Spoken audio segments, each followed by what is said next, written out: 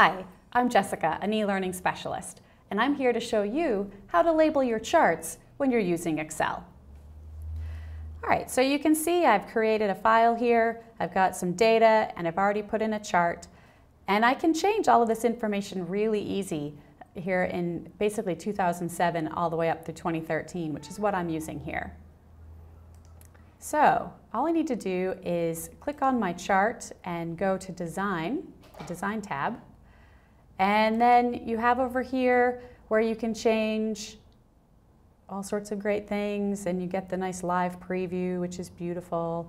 But then if you want to change more options, it's going to bring up a little wizard over here where you can format your access, your text options. By the way, you can also bring up that same wizard by double-clicking on whatever it is you want to change, and it'll bring those up.